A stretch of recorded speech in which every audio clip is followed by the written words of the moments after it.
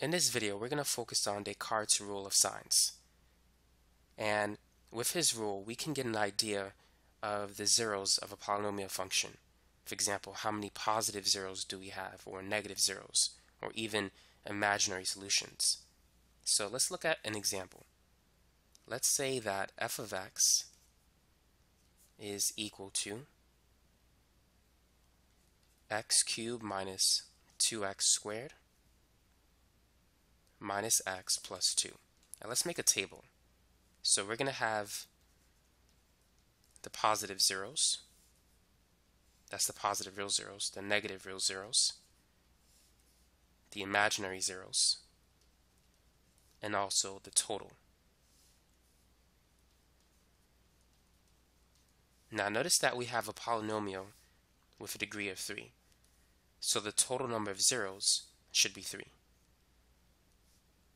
Now, to determine the possible number of positive real zeros, look at the sign changes for f of x. So notice that it changed from positive to negative, so that's one change. And then from negative to negative, that's no change. And from negative to positive, that's another change. So there's two changes. Now, according to Descartes' rule of signs, the number of positive real zeros is either equal to the number of sign changes for f of x, or it could be less than a positive even integer. So one possible answer is 2 because we have 2 sign changes. Another possible answer is 0 because 2 minus 2 is 0 and 2 is a positive even integer. So the number of positive real zeros is either 2 or 0.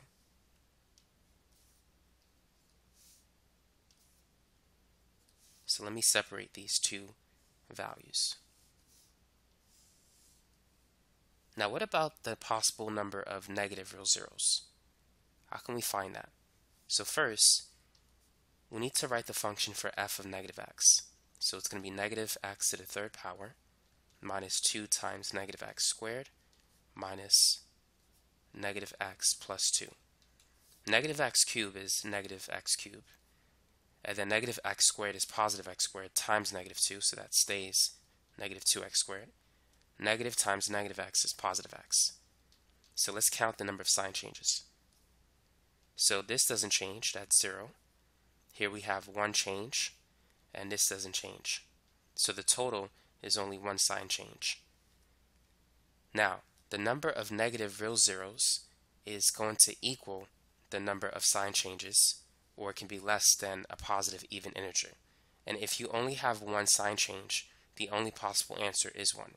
Because if you try to subtract 1 minus 2, negative 1 is not a real thing for counting something. So you can't have a negative number of positive or negative real zeros. So if you have a sign change, if you only have one sign change, then you only have one possible answer for that. So we have one sign change for f of negative x. So there has to be exactly one negative real zero. So now that we have the number of positive and negative real zeros, we can determine the number of imaginary real zeros. So these three columns have to add up to the total 3. 2 plus 1 is 3, so therefore there's 0 imaginary solutions. But for the second row, we need to have 2 imaginary solutions because 1 plus 2 adds up to 3. So those are the possibilities. So now what we're going to do is we're going to solve for x and see which possibility is correct. Either we have 2 positive real zeros and 1 negative real zero, or we have 1 negative real zero and 2 imaginary zeros. So let's find out.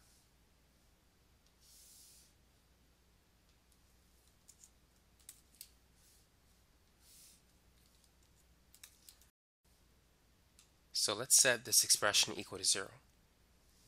And it turns out that we could factor by grouping. Let's take out the GCF in the first two terms, which is going to be x squared. X cubed divided by x squared is x. Negative 2x squared divided by x squared is negative 2. Now let's take out the greatest common factor in the last two terms. So that's going to be negative 1. And so we're going to get x minus 2 again. Now if we factor out x minus 2, we're going to get x squared minus 1. And we could factor x squared minus 1 using the difference of perfect squares. And so that's going to be x plus 1 and x minus 1.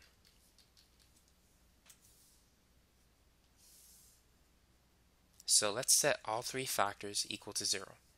So we have x minus 2 is equal to 0, x plus 1 is equal to 0, and x minus 1 is equal to 0. So x is equal to 2, negative 1, and 1.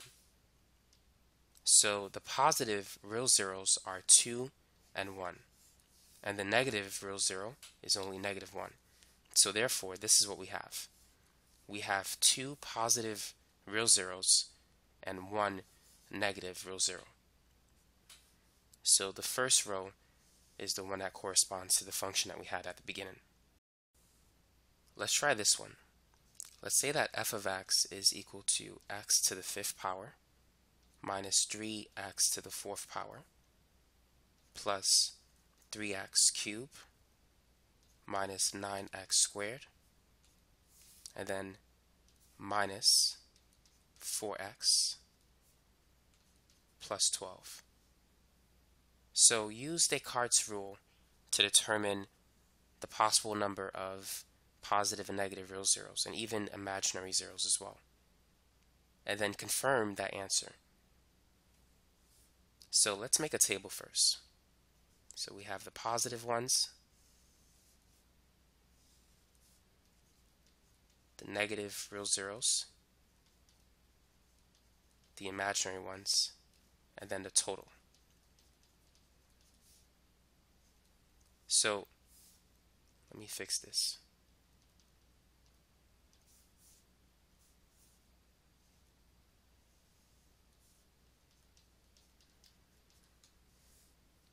Notice that we have a 5th degree polynomial, so the total is going to be 5. Now let's see the number of sign changes for f of x. So this is positive, so this is one sign change, this is another, and then positive to negative, that's another sign change, negative to negative, that is not a sign change, and then negative to positive, that's a sign change. So we have 4 sign changes. So the positive real zeros could be 4, or it could be less than that by an even integer. So 4 minus 2 is 2, 2 minus 2 is 0. So it could be 4, 2, or 0. Now, let's do the same for f of negative x.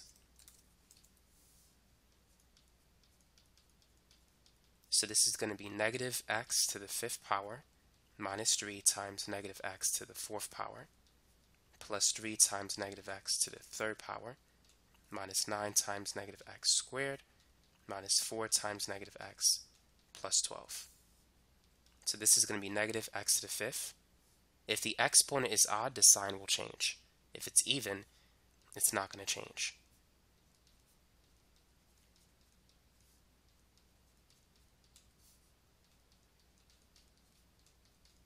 So now let's count the sign changes. So negative to negative, that's not a change. Negative to negative, negative to negative, negative to positive, one sign change, positive to positive. So there's only one sign change for f of negative x. So because it's only one sign change, there's only one possible answer. It's 1. We can't do 1 minus 2 and get negative 1. So the number for negative real zeros will be just 1. So now we could determine the number of imaginary solutions. The total will always remain 5. So 4 plus 1 is already 5, so this is going to be 0. 2 plus 1 is 3, so this has to be 2 because 2 plus 1 plus 2 is 5. And then 1 plus 4 is 5. So those are the possibilities. Now let's see which of these 3 possibilities is the one that actually applies for this function. So the only way to do that is to solve for x.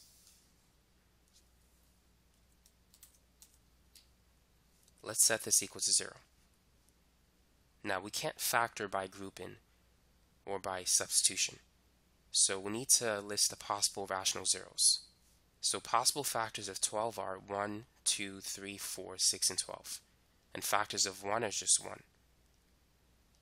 So let's start with 1. Let's see if 1 is a 0.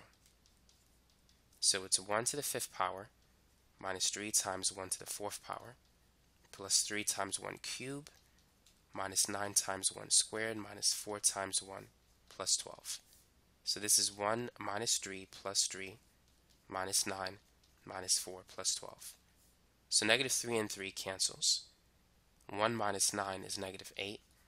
Negative 8 minus 4, that's negative 12. And then plus 12, that's 0. So one of the answers is x is equal to 1. So now let's use synthetic division to get the other zeros. So let's start with the 0 that we do have, x equals 1. And the coefficients are 1x to the 5th, negative 3, 3, negative 9, negative 4, and 12. So let's bring down the 1. So 1 times 1 is 1, and then we need to add. Negative 3 plus 1 is negative 2, and then multiply. 1 times negative 2 is negative 2. And then 3 plus negative 2 is 1. 1 times 1 is 1. Negative 9 plus 1 is negative 8. 1 times negative 8, negative 8. And then negative 4 plus negative 8, negative 12. And 12 and negative 12 is 0. Now, this was x to the 5th, so this is going to decrease by 1. That's going to be associated with x to the 4th. So we have x to the 4th minus 2x squared plus x minus 8. And then, wait, I'm missing something. Let's do that again. This is supposed to be negative 2x cubed. And then plus 1x squared minus 8x minus 12. Now, we can't factor that expression as of yet. So we need to find another potential 0. And then we'll use synthetic division on this expression.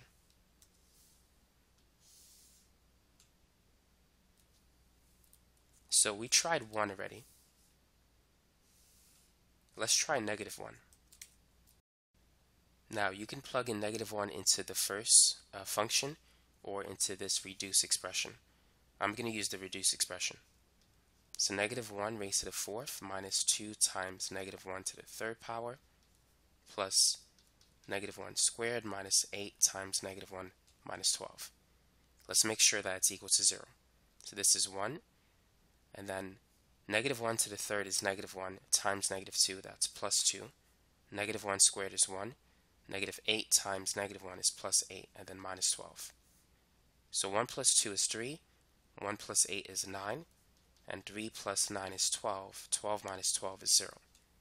So negative 1 is another answer. Now let's use synthetic division with negative 1 and reduce polynomial expression. So let's put negative 1 here.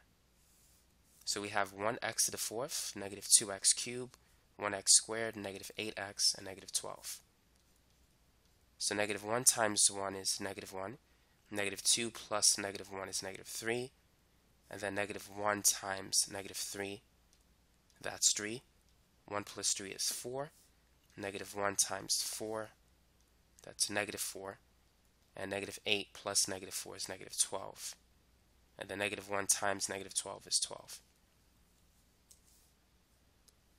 So we started with x to the 4th, so now this is going to be associated with x cubed.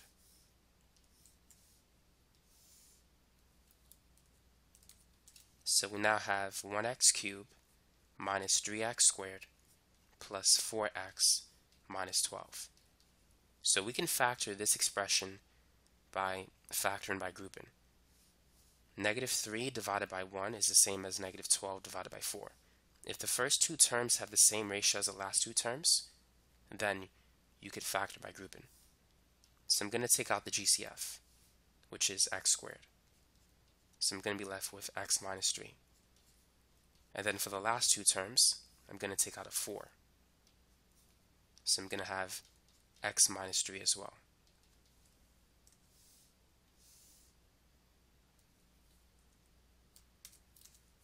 So if I take out x minus 3, I'm left with x squared plus 4. So that's how you can factor this expression.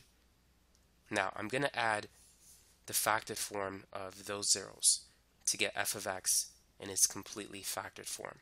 So it's going to be x minus 1 and x plus 1. So that's equal to f of x. So now let's determine all of the zeros. It's important to understand that this expression can be factored to x plus 2i and x minus 2i. If you set each factor equal to 0, x will be equal to 3, 1, and negative 1. Now, if you set x squared plus 4 equal to 0, x squared will be equal to negative 4. And if you take the square root of both sides, the square root of negative 4 is going to be 2i, but plus or minus 2i. So x can be 2i, or it can be negative 2i. Now, which row is correct or applies to the function f of x? Is it 410, 212, or 014? Well, let's find out. Notice that we have two positive real zeros. So that means that this column, or this row rather, is the one that applies. And as you can see, we have one negative real zero, and we have two imaginary zeros, or two imaginary solutions. So this is the row that applies for f of x. Two positive real zeros, one negative real zero, and two imaginary solutions. So now you know how to use Descartes' rule to get an idea of what type of positive and negative zeros that a function may have. And you can confirm it by actually solving for x. So that's it for this video. Thanks for watching, and have a good day.